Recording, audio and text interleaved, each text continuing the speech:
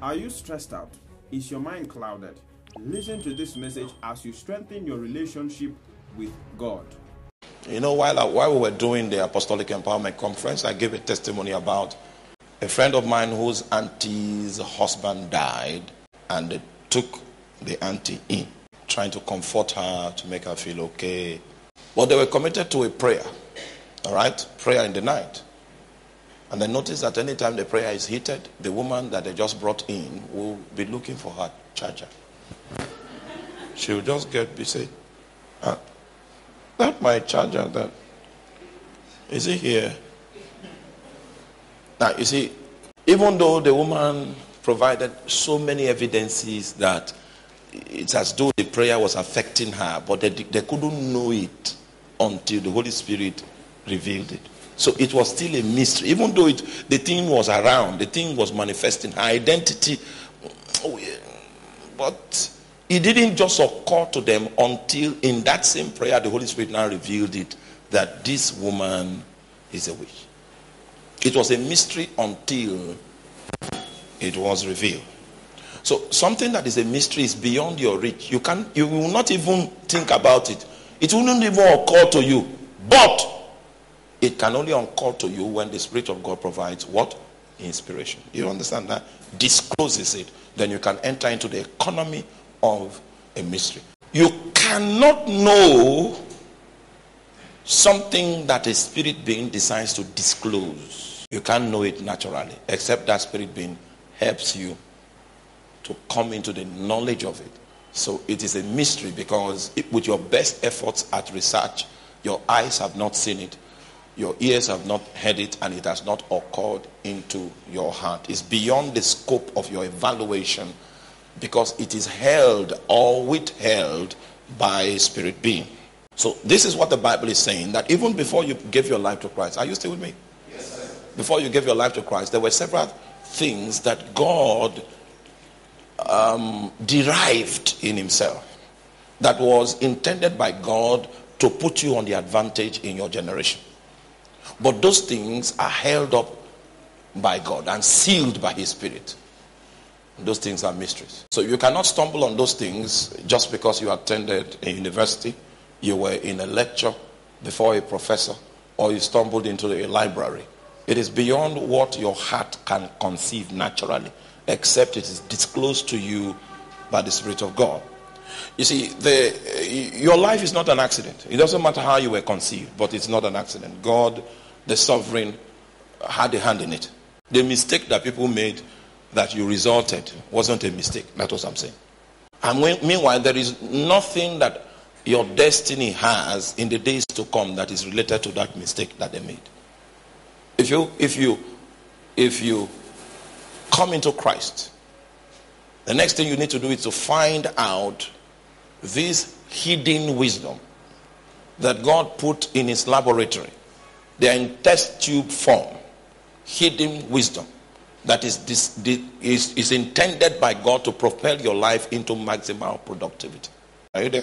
So if you don't know the Spirit that is responsible for disclosing this wisdom, you will live another life apart from the life that God intended. That's the problem. You will live beneath the civilization that this wisdom is supposed to empower you to operate in or operate from. Is that clear? Now, so this is one of the great reasons why we need to pursue intimacy, because the secrets of our lives that have been blessed by God to be the reason for our advancement are hidden in mystery form. And there is only one spirit that is licensed to give us access into what we call the economy of the mystery. Are you there? So there's a mystery of God. I was born a stammerer. My disadvantages were many. Born a stammerer, I could not speak. So where do I stand in the community of people that don't have a speech impediment like myself? Are you following? Yes, my father was well-to-do, but he was so compassionate that he felt he was responsible for every family that was in his village. So he goes to the village and he comes back with somebody that will stay with us. He goes, and then the person doesn't even understand English, but the one that was, it was amazing. It was amazing. So he goes to the village, he comes back with another person. So until at some point in our home, we were 27.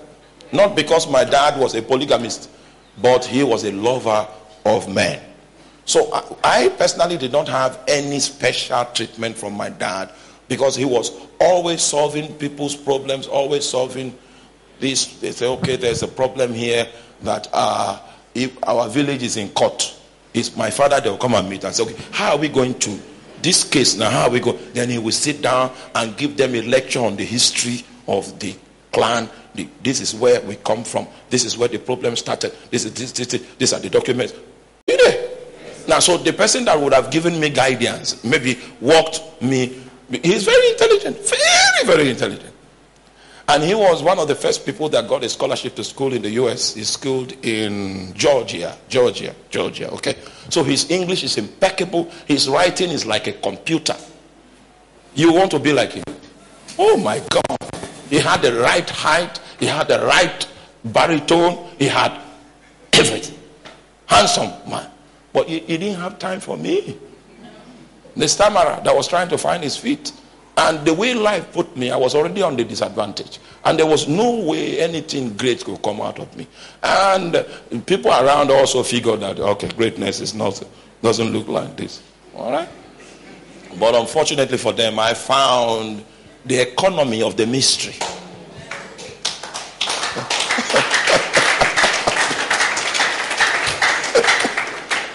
So a lot in your life depends on your ability to access this mystery. Is that clear?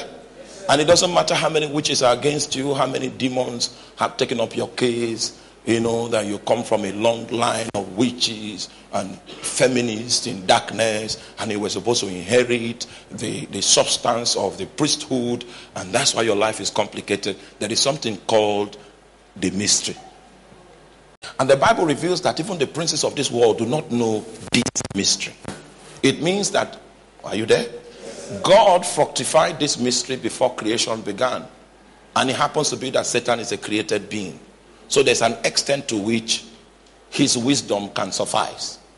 And there is a dimension to which he has no knowledge that those dimensions exist. It's on the strength of the things that were hidden before creation began that God has ordained this mystery. Satan does not know it. In fact, the hope of Satan to know this mystery is when Satan sees the mystery operating through your life, then he will need to study your life as a project work in order for him to understand history that you are working with. Now, meanwhile, that's what the Bible says. I didn't just say this. Ephesians chapter 3 verse 10 says that principalities and powers will need to look at us in order to update their knowledge of the manifold wisdom of God. When your life begins to operate according to that mystery, you are ahead of the devil. Satan knows that the only way he can get you to fall is to distract you from the path that mystery is making available to you. If the devil can haunt your intimacy with God, he can truncate you from accessing that mystery. The mystery is not just like a treasure hunt and then you just find a gold chest once and for all and you take and you sell and they become rich. No. It is a perpetual continuum.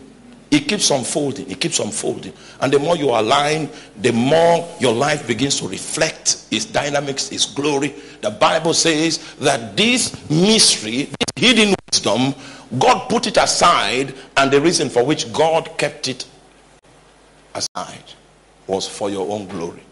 So God did not keep it from you. God kept it for you. Please help me preach to your neighbor. Say, God did not keep it from you. God kept it for you. So according to the mystery of my own life, God wanted to be glorified by getting a stammerer to preach his gospel. You know, that's not what you would do, but that's what God decided to do. So he conscripted me to be a preacher of the gospel. And I assure you, I did not have what it takes to preach the gospel, because fundamentally I could not speak. Still, by that mystery, that God gave me vocal power. And my vocal power is only potent and 100% available when I'm on the pulpit. You might find me on the ground one of those days where the symptoms of stammering besieges me, and you'll wonder. You see, the reason why it's still a wonder is because it's a mystery that is unfolding.